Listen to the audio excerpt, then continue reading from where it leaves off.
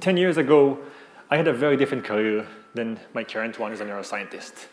My job was to try and break into banks and financial institutes and find flaws in their design that's going to help us prevent other villains from stealing their money.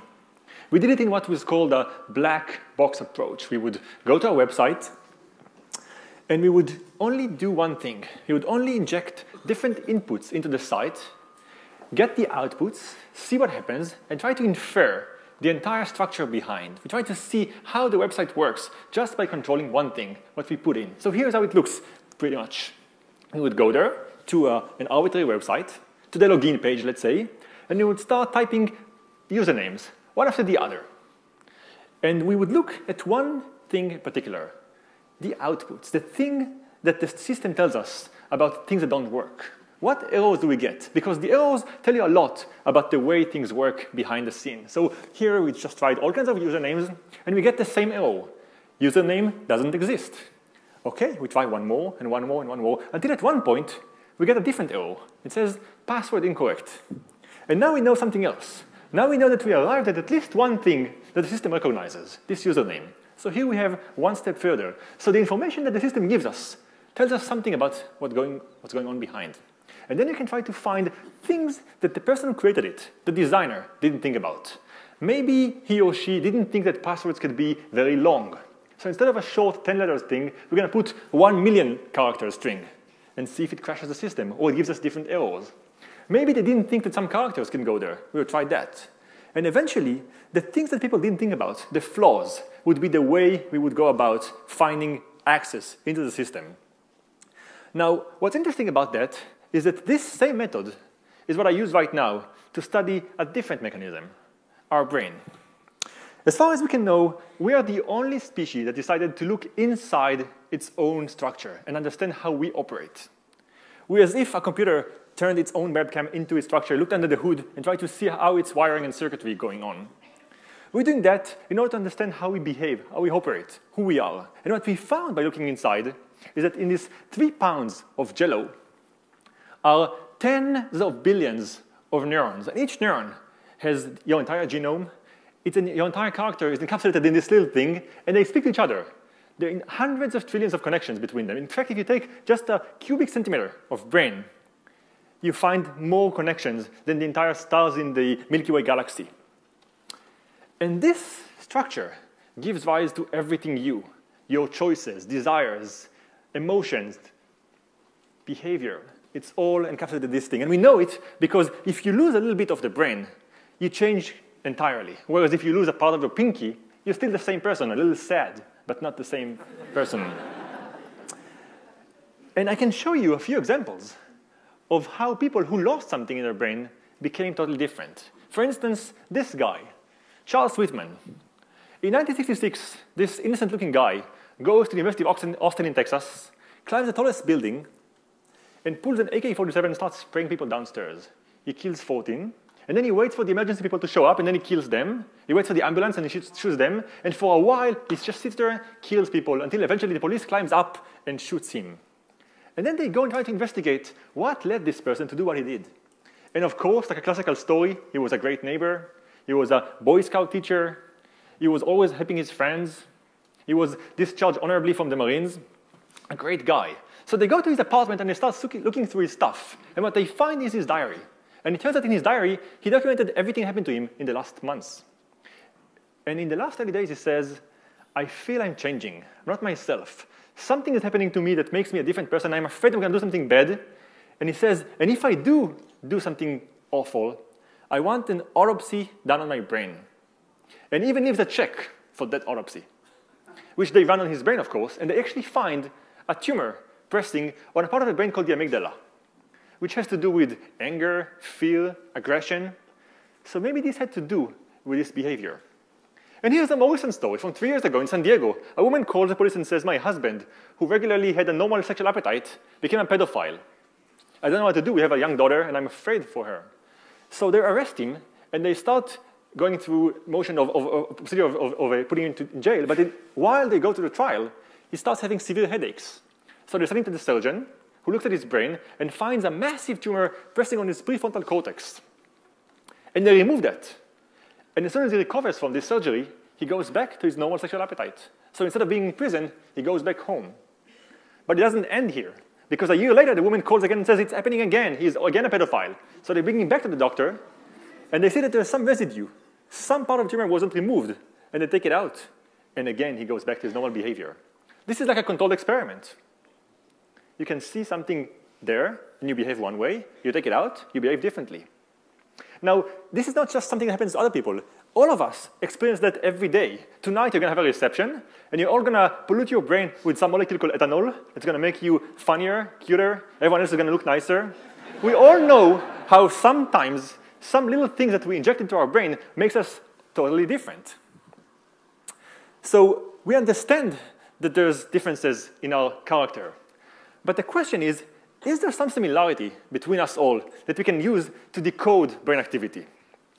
I'm going to show you in a second one example. Because as scientists, what we care about is finding some parts of the brain that behave the same across all people, maybe finding one person that behaves differently so we can see how they work, kind of like the website before, and seeing if we can infer from that our behavior. I'm going to show you now a picture. And this cartoon image is going to have a lot of little images. One of them is going to stand out. And I ask you to try to see how fast do you find the odd man out. How fast do you know that something is different there? Ready? Here it goes.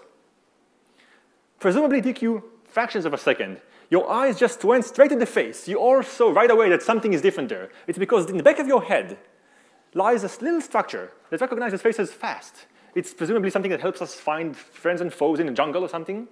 And we're all very good in finding faces. All of our brains did it very, very fast. In fact, just to control for that, I'm going to show you another one. And this time try to see how fast it takes you to find the odd man out in this one. Ready? A little longer. We don't have a mechanism for detecting churches and cars in our brain. We all have those mechanisms.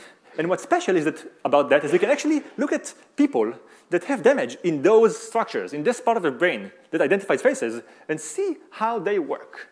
We can find a woman who had damage to this part of the brain and see how she behaves and see how her brain looks. So here we took one woman like that, sat in a classroom, and we asked her to just draw what she sees. And this woman, who cannot see faces, draws everything but the face, haircuts and features of the body that she uses to identify people. She just doesn't see faces. And this allows us to be really sure that that part that we're looking at is the part of the brain that identifies faces. Once we know this part, we can do a lot. We can start decoding activities in the brain. We find part of the brain that has to do with faces. Whenever it's active, the person is seeing a face. We find a different part of the brain that identifies objects. Whenever it's active, the person is seeing an object. Animals are there. Places are there. Once we find those, we can start decoding the patterns the person is seeing. We can have a person sit in bed, watch movies. We just look at the brain and we see what parts get active. The part of the face, the part of the object. He's probably seeing an object in a face. And what we could do then is actually decode this person's thought just by looking at the visual part. Here's a work done by Jill Gallant at Berkeley University, who did exactly that. First, he had people watch movies and looked at his brain while those movies were watched and tried to see what part of the brain become active for each and every movie. People, objects, and so on. And what he did next, he said, now forget about the images. I don't want to know what I'm showing. Let's bring a computer and have the computer look at the brain. And just from looking at those sites in the brain, let's have the computer tell us what the person is viewing. So now the computer is just looking at the brain alone, not knowing anything about the movies, and it tells you in a semantic word selection what it thinks the person is viewing right now. First it says there's probably a fish there, maybe it's a flower. Here it says, I think I see water and something that swims, maybe it's a whale. Then it says a fish again. You see, it's doing pretty well in reading what the person is seeing just from looking at his brain activity. Now this is pretty nice, but it's still very crude. It's still kind of looking at general clusters, fish, ocean. It's pretty. What we want to do is we want to be able to say, it's my mother, it's my father. We want to be able to tell exactly what the person is seeing in a very accurate way. But it turns out that for this, we have to look much deeper inside the brain. We can't use scanners that just measure oxygen in the brain, something outside. We have to look really deep inside. We have to do something that goes all the way to the level of the nerve cells in the brain and see how they speak. Because every nerve cell encodes some piece of information. And if we can know what the cells say, we can actually know what the person is seeing moment to moment in a very accurate and precise way. Now first, let me tell you that it's pretty hard to have people let you open their brain and put electrodes inside so you can see their behavior. But this is done often and very frequently with animals. People in labs look at the activities that mice, rats, monkeys have, and they infer from that what they're doing. And let's say you were able to put electrodes in someone's brain. Here's how it would look. What you're going to see is a cell like this one. And what you're going to hear are these bursts of activity. This is a brain cell speaking to its neighbors and telling them, I care about something in the world. Whenever you hear this burst of electric discharge, this cell is telling something about what it sees. So what we want to do as scientists is look at all of those cells one at a time, know what happened in the world, and try to correlate it. See what happened in the outside world, see what made the cell speak, and understand from that what this cell cares about. Well, what I said earlier is that we cannot put electrodes in people's brains. It turns out it's not always true. There are some people that would let you open their brain and put wires inside. These are people that suffer from disorders that require brain surgery. And for these disorders, the best solution is to open the brain, put electrodes inside, look around the area that you think the problem is, find the problem, remove the part of the brain that causes the problem, close everything, and let the patient walk away seizure-free, tumor-free, something better. But then there's something else we can do. We can go to the patient and say, you know, you're already here. Your brain is already open, and you're awake and just waiting for the surgeons to remove the tumor. Would you mind letting us scientists show you pictures, ask you questions, ask you about your feelings, and learn something about your behavior from looking inside your brain? And it turns out the patients are very happy to do that. And they let us do that. And what we can then do is go one step further. We can actually see singular thoughts in a very accurate way. Here's an example of that. Here's a patient and a colleague of mine, Hagar Gelbat-Zagiv, was sitting with and having her watch movies. What you're going to see above are the movies that the patient was watching. What you're going to hear is the sound of one brain cell in this woman's head as she watches those movies. Now, this cell cares about something very particular. Try to see if you can figure out for yourself what this cell cares about. Welcome to Hollywood. Everybody comes to Hollywood, got a dream. What's your dream? I have a dream that one day.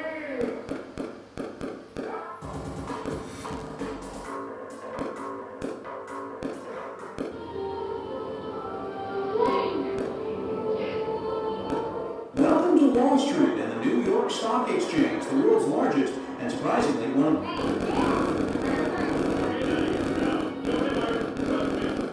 This is a cell in this woman's brain that became active every time she saw The Simpsons. This is the memory of The Simpsons in her brain. But all of you share the same cell. You all have many of those cells that became active right now when you saw this movie.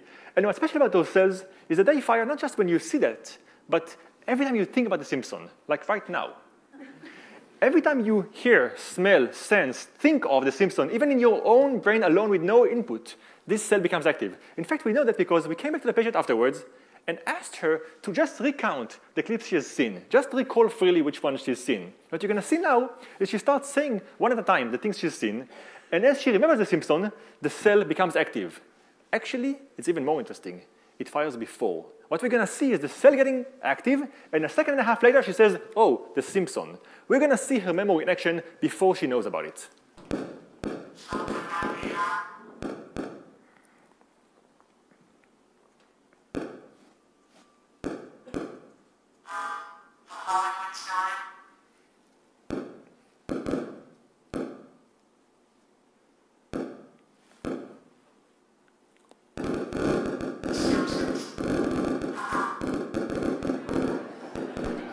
This is memory in action. But what's marvelous about this thing is that it's not simultaneous. When I speak to you right now, I feel and you feel that everything I say just comes out at the same time. I don't imagine that my brain actually processes things I am going to say before I said that. I just listen to myself as much as you do. It all seems to me like it's happening at the same time. Now we understand that there's something in the brain that happens far before we can actually access that. I'm going to show you in a second something even more marvelous about this thing. But here's the first thing we can do if this is true. If we can now look at cells and find cells in the brain that encode memories and thoughts, we can actually do something pretty simple that's still remarkable. We can start decoding people's thoughts and showing them on the screen, which is exactly what I did. we took patients, and in the morning, we showed them a lot of images, and we found cells that fire when they see Michael Jackson, cells that fire when they see Marilyn Monroe, cells that fire when they see the Eiffel Tower, the Big Ben, Apple computer, a watch, all kinds of cells. And then we told them, now close your eyes and just imagine one of those things. Maybe imagine Marilyn Monroe. And as you do that, we're going to see the cell firing in your brain, and we're going to project on the screen in front of your eyes your thoughts. So he or she sit there, and we just show them a movie of their thoughts. This was a marvelous work that I was very proud of, but it also led to the biggest flaw in my scientific career. And it happened in the following way. The paper came out. I was ecstatic. The sum of my 5 years PhD is coming out. And then as it came out, I started getting calls from journalists and reporters asking me about my work. And the first few asked me about the work, and I told them in a elaborate fashion about how it's done. And then the fifth guy who called me asked me, can you tell me what it's going to be in the future? Can you predict what we're going to be able to use that for? And I made the following mistake. I started making predictions. And I said something like, well, in the future, we could actually interpret people's intentions and maybe memories and even their dreams. And the day after, this is what happened. There was headlines all over the news saying, scientists can possibly record people's dreams. This was day 1. On day 2, scientists have been recording dreams. On day 3, it was scientists recording dreams and keeping them in the database. On day 4, the CIA works with scientists at Caltech to record dreams. By day 5, this was the #1 news item, and I could not kill this story. The only thing that killed the story was the midterm election in the US and the fact that Prince William proposed to his girlfriend in the UK. Otherwise, I would for 10 days be the headline of the news because it was so fascinating. We all wanted to record dreams, and here it is. Scientists do that. But in fact, after I made a vow to never ever make predictions about the future anymore, 2 years after, I got a call from the same reporter, and he said, Moran, I want you to comment on something. A group in Kyoto has started recording dreams. Can you comment on their work? It turns out a year ago, a group in Japan did the same thing that we did before with a twist. They actually found in the morning part of the brain that fires when a person is seeing people, places, characters, landmarks, and then they asked the person to go to sleep. Told him, go to sleep. And as the person was sleeping, a computer was looking at his or her brain and trying to see what parts become active. And then when the computer said, I think they're dreaming right now of people, they woke the person up and said, hey, what did you dream of? The person said, a person. So they could actually start interpreting a person's dream. This happened a year ago. It looked pretty much like that. What you see is a visualization of the dream. And you see the computer kind of guessing of the things it knows, what it could be.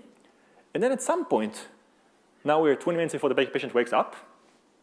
At some point at time 0, the computer says, I'm confident that the person is seeing characters in his sleep.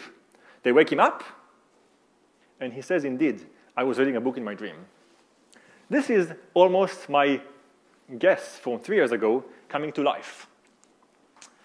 Well, if this is true, we can go even further.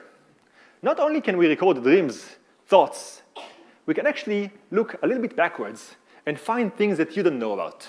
Decode your free will, your choices before they happen. And this is exactly what a group at UCLA did a few years ago. I took a person and told him, let's play a simple game. There's a clock in front of your eyes, the clock revolves, and every now and then we want you to stop the clock. Press a button and stop it. So the person stops the clock, and this is marked as time P, the press. And then they did something very weird. They told the person, okay, you stop the clock. How about taking it down a little bit backwards and telling us when you felt the urge to stop it, the will, the desire. When did you feel that you want to stop the clock? The person says, well, I guess a little bit before. Fine, do it again. The clock revolves. The person stops it whenever they want. And then they say, I felt I want to do that a little bit before. They do it again and again. And what they found are cells in the brain that fire not only before the button is pressed, but actually much before the person perceived their desire to stop the clock. Like that.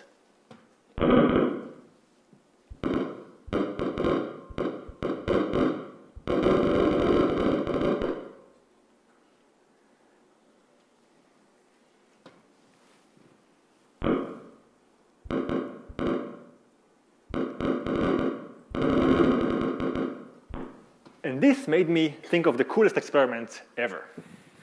What if we could play the brain against the person in the following way?